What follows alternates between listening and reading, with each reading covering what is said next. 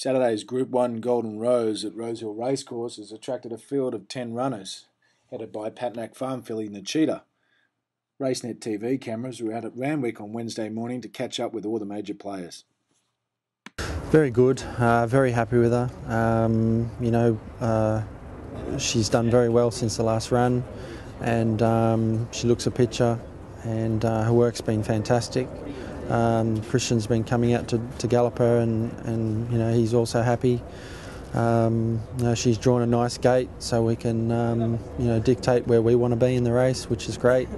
All boxes seem to be ticked. It's your first go at the 1400, John. Any concerns at all? I don't think so. She's pretty relaxed and tractable in her races, and therefore that is in her favour. But it's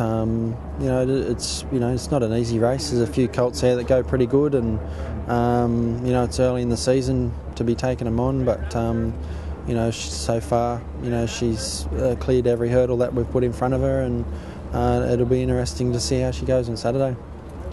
She last start she sort of sat a few pairs back, one off the fence. Where do you see her on Saturday?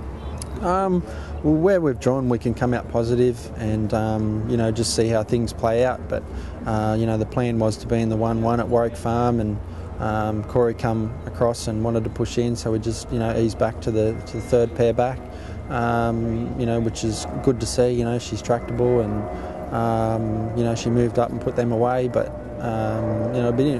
with the draw, a few of Anthony's have drawn wide.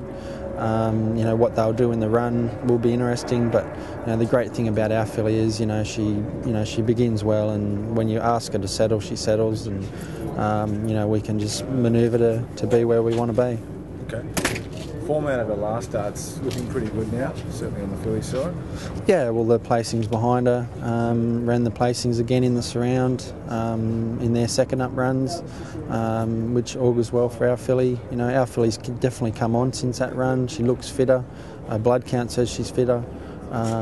She's just a lot brighter, and it seems a little bit more switched on. So going into Saturday's race, she probably needs to be, but very happy.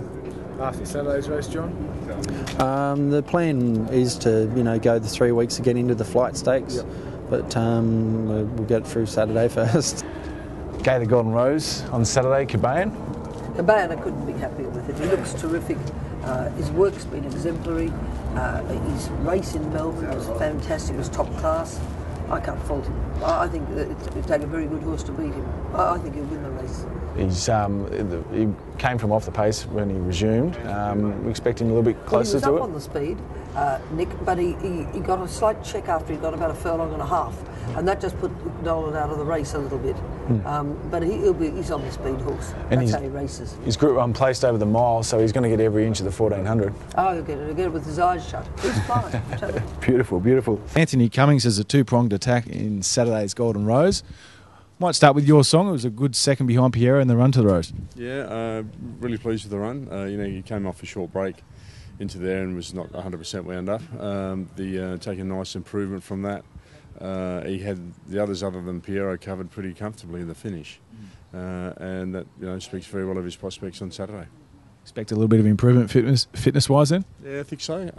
We've experimented with blinkers as well, and he seems to go much better than those. He's always been a good track worker, so he works well on them, but just his general demeanour and the way he approaches his work, I think is an improvement, and if he shows any sort of improvement at all, I think on what he gave us 2 weeks ago, then he's going to be hard to beat.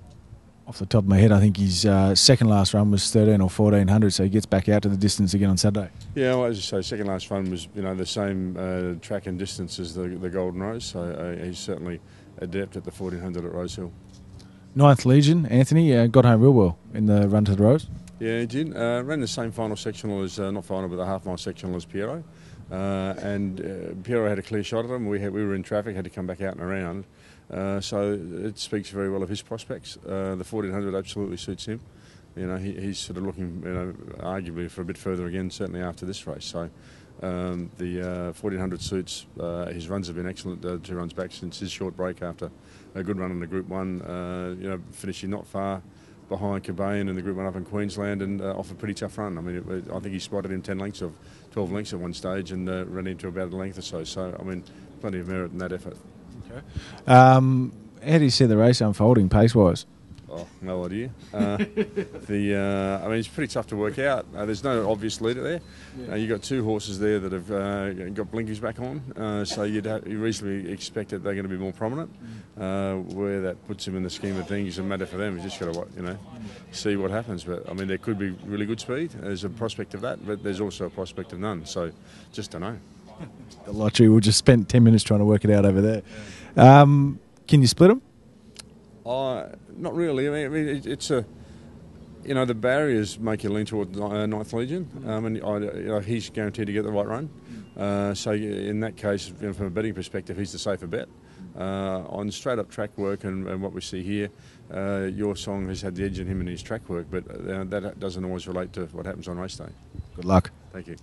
It's look, we're very happy with our own horse. The pace in the race is probably up for dispute.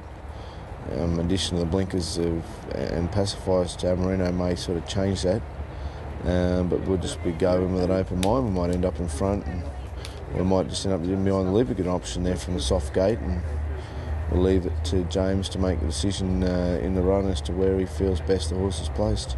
Smallish field probably suits. Look, it doesn't sort of matter big or when you draw that barrier, you get plenty of options to make your own luck, and we'll definitely do that. Biggest danger on Saturday, John? The favourite looks very competitive, doesn't she? Looks a quality filly, just probably lacks a bit of seasoning, but you can't fault what she's done so far. And he's trained well and be ridden well. So, but it looks a nice, even race and plenty of quality. All the runners seem to have some sort of ability. Traditionally, this race is a race where, probably at this stage of proceedings, they only look sort of an even, sort of moderate bunch, but the latter part of the spring might prove that they're all a little bit better. That's the way it usually is. John, up to the 1400 for Ashokar? Yeah, look, he's got a little bit stouter pedigree on his dam side, which means the 1400 will probably be better suited for him.